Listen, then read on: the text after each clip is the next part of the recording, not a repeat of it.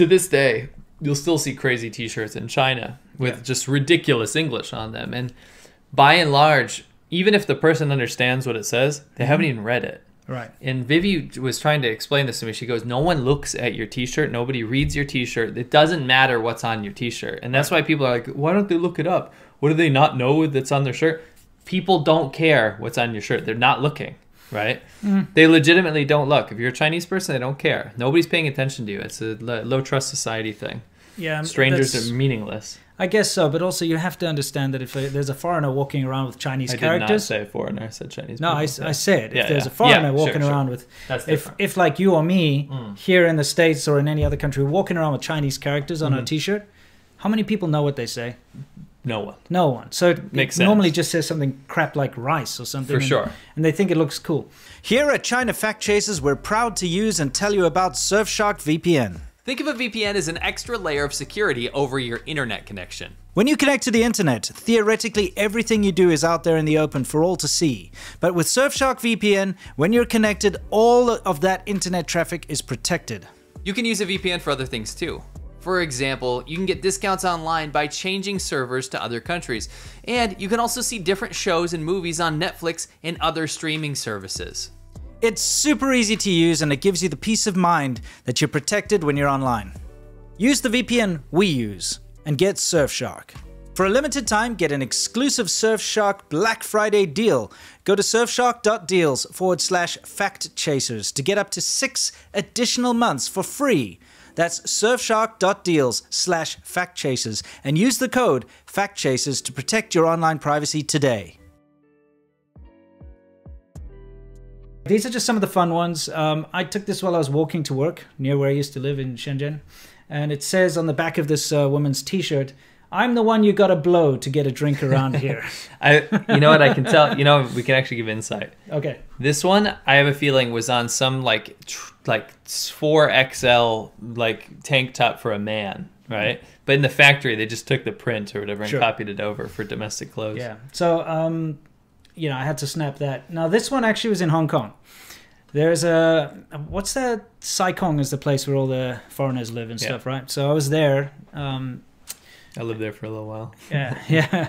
I was there getting a drink at a bar, and I went to the bathroom. They've got public bathrooms in the parks there. Very nice. And it said female toilet, and right underneath it is a sign that says no dogs allowed. Which, obviously it just means don't bring your pets. If you read the Chinese, it actually says don't bring your pets in with you. But just female toilet, no dogs allowed, It's a good placement. Really good placement, Very good placement, yeah. Okay, anyway, what do we got next? Moving on to the next one, guys. Now this, I used to see this all the time walking around Shenzhen. You'd see these vending machines and it says life jacket vending machine. And I was like, what the hell is this? Especially when I first got there because I couldn't read Chinese. Right.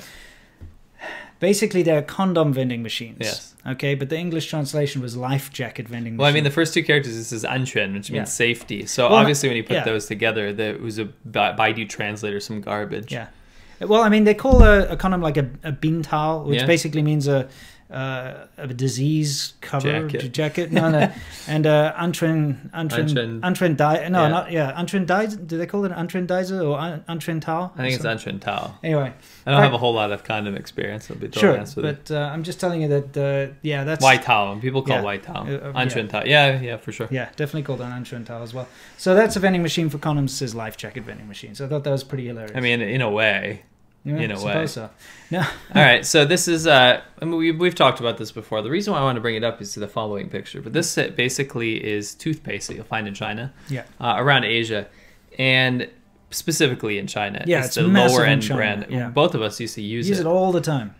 It's called Heiren Yagao, and Heiren Yagao means black man toothpaste, like black person toothpaste. And incredibly racist, obviously, like in modern times. It's not as racist as what, because the English name now is Darlie. Yeah, it used to be Darky. It used to be called Darky toothpaste. That's when it was really racist. Yeah, it was called Darky toothpaste. But they never changed the Chinese name, which is Heiren Yagao, just black man toothpaste. I know. Now, the reason it being is that Chinese people think that black people have very white teeth because of the very good teeth. What's it called?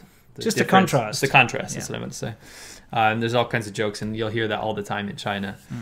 Something that might shock a lot of black people when they go to China, when they see Hei Ren Ya Gao, black man toothpaste. But you found in Taiwan, of all places. I was in Taiwan. I was in a hotel.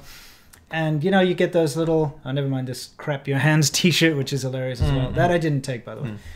I found that they had white man toothpaste, which is Byron Yagao, which is like a knockoff of black man toothpaste. Which is funny. Of all places in Taiwan, to get a knockoff of black man toothpaste. Yeah, you get white man toothpaste. Now, to me, the whole reason that they were going for that contrast thing is that, okay, if you have darker skin, your teeth will look whiter. Taiwan kind of threw that out the window, that logic there. White man toothpaste. There's no contrast left there, guys. Yeah, exactly. What kind of computer are you rocking back there? That was an Intel Atom, one of those netbooks when they were still new. This was a long time ago, dude. Anyway, the reason we brought these up is we saw a couple new ones pop up on the internet. We're like, oh, you still had those pictures on Facebook. It's always good because you can come across these new ones. Oh yeah, you can come across, but these ones that I actually took myself, there's more to it because I was there. So here we have the 811 and the 812. It's awesome, better than 711. Yeah, exactly. That was pretty hilarious. You get a little more. I wonder if 812 is better than 811. Well, I'll tell you what, the 811, when I took that photo, the woman came running out out of there like, don't photo. They know. Like, the funny thing is people say, oh, they don't know. What are you talking about? They don't know. They obviously consciously made that. Absolutely. And then 812. Come on. And 812 is awesome. And the thing is, you saw this less and less, okay? Because especially for big brand names, when they open up in China, if a big brand name that isn't in China, then it's free game. You can do whatever you want. Yeah, you can make the fakest McDonald's ever before McDonald's opens. Yeah, exactly. But if McDonald's actually opens, then suddenly it's a different ballgame. You got to be careful. You go to the countryside, you'll still see fake McDonald's. Yeah. But I went to Dongle King, dude. Yeah. Dongle King had the Burger King logo, and it said Dongle in the middle of the burger instead of Burger King. And I went there, and actually they asked us to film a commercial when we were there for it. But they didn't even sell burgers. They just sold like normal Chinese food. I know, it's very, very funny. The thing is, these photos were taken in Shenzhen, and that's a first-tier city. So that's the only other city with a stock market in China. Yeah. It's right top of the pop. So if you can still see this in the the big cities, it means they don't take it that seriously. You know? Okay, so we got 811 and 812. What else we got?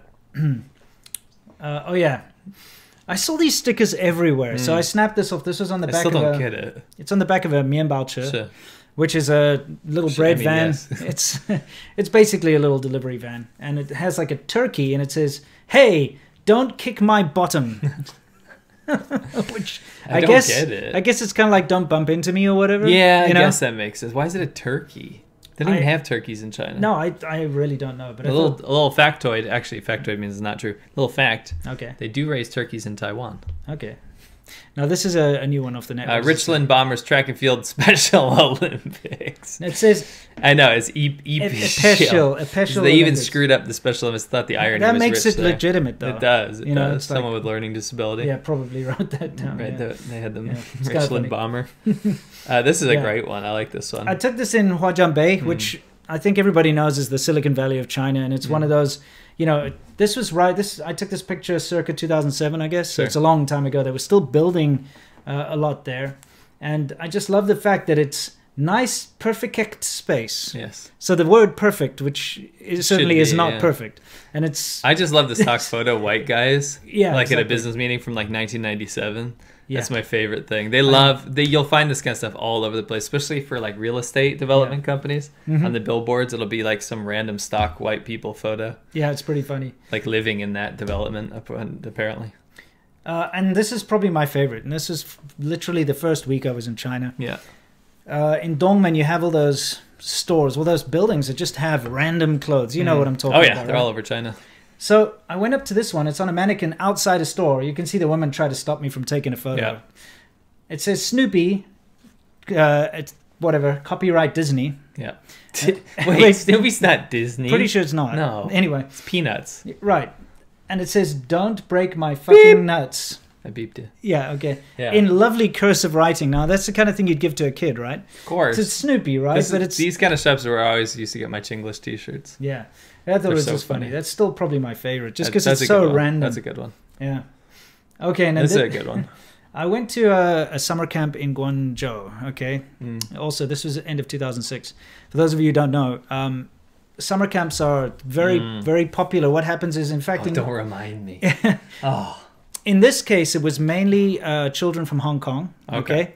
and also mainland rich kids. What they do is during the summer holiday, obviously the parents want a break, so what they do is they send them off to these summer camps, and it's basically just an intensive learning thing where they go. And this particular summer camp was all about teaching them computers and robotics and things like that, but also English and all that kind of thing. And they hired a bunch of foreigners.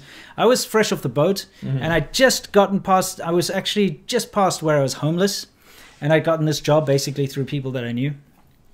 And you go out there and you spend pretty much a month. This was like a month long, just looking after the kids. So you have to have all these activities and play with them and help them with things and do classes with them. And it's like non-stop from morning till night. And it's it's pretty intense. And it was on the university university grounds in Guangzhou, the finance university or something. And we got to stay in like these kind of dorms that they have set up for teachers there. It's kind of like a mini hotel.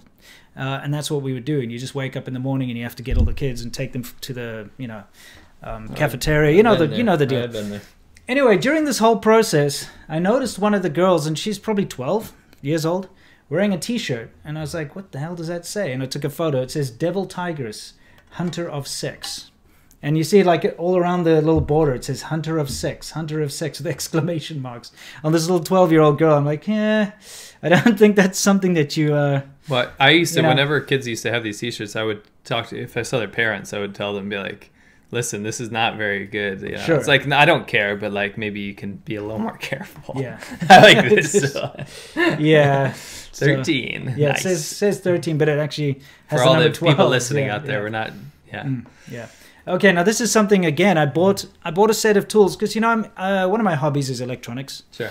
I like tinkering, and I'm not very good at it, but, you've got access to all the best kit in Shenzhen, cheap stuff, good like cheap soldering irons and all the kind of stuff you need to do electronics. And you get a little set of those screwdrivers, all the mini heads and stuff. And I bought this, and then when I got home, I looked at the label, and it says Weak. The brand is Weak, like as in WEAK, Weak. And it says Weak Professional Electronic Tools. It's like, that's not what you want your brand.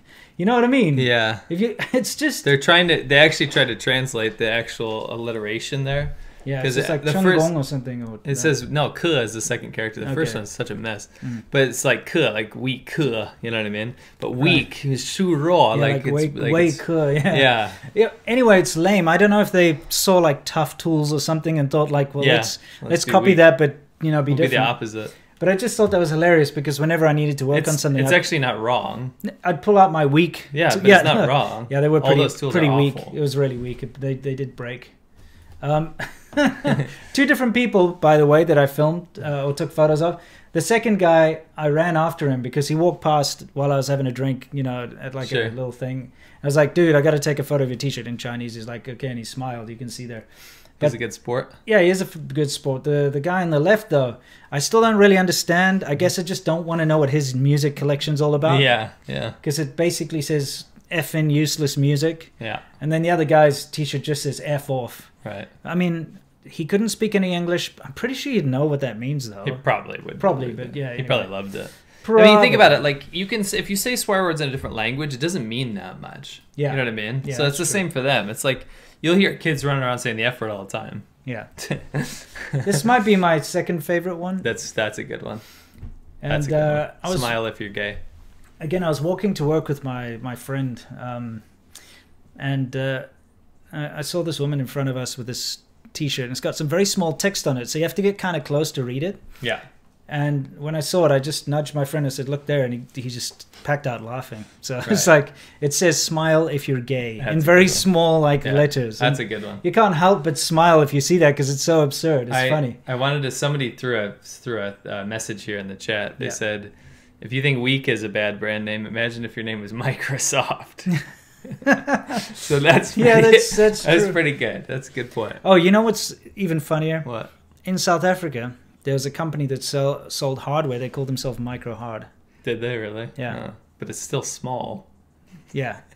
I would call it like Massive Hard or something. Yeah, exactly. By the way, there's a rip-off Microsoft brand in China called Microsoft. Yeah, Microsoft. Yeah, I remember that.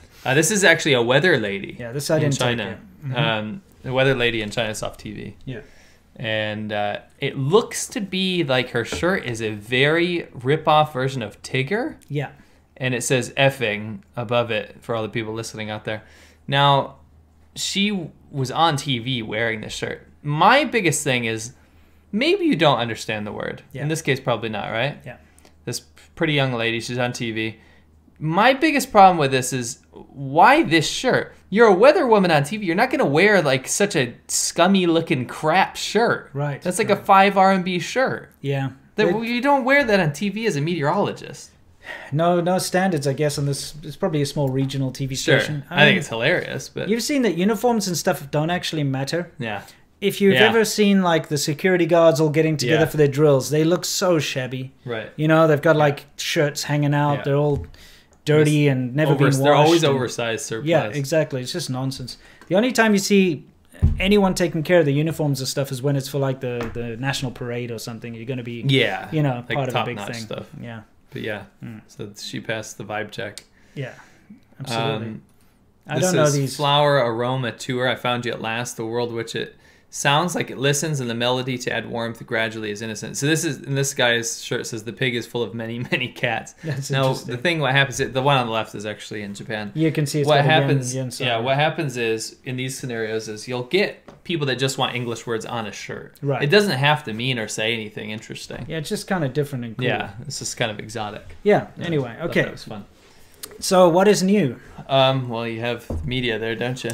Well, no, those are all our funnies, aren't they? I guess we can move into. Oh, you missed. Oh, I missed one. you missed Sorry. one, but- Okay, let's get back. Okay, to we'll it. do one more. We'll do one more. This one says Casio. I love cash, alcohol, sound, intellectuals, omelet. Omelette. Okay, up until omelette, that could have been a proper legitimate Yeah. T-shirt, which is Yeah. kind of interesting. I mean, omelets are good. Yeah. Okay. And this IE says chocolate, French fries, hot dog, ice cream, pizza, milkshake. Milkshake. Yeah. Milkshake. MLK. Shay. Yeah, milkshake. Martin Luther King Shay. Shay. Yeah, exactly. It's Saturday night, almost midnight. You drift off to sleep, and someone starts a jackhammer outside your window. Are you sure you don't want to hear suffer this Yeah. again? I had to hear this every freaking week. I've had it. Oi! 你知道是几点吗? Siri, set a timer for 10 minutes. Okay. 10分钟，现在开始。 Yeah, and I showed them. I'm like, you got 10 minutes. Between.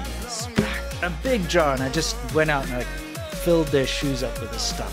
Plainest day Mandarin in front of me, and she says, I thought foreigners were supposed to be handsome. Then I punched him, and then I told him, you're not gonna show up around here again. I'm pretty. It's like, what are you doing?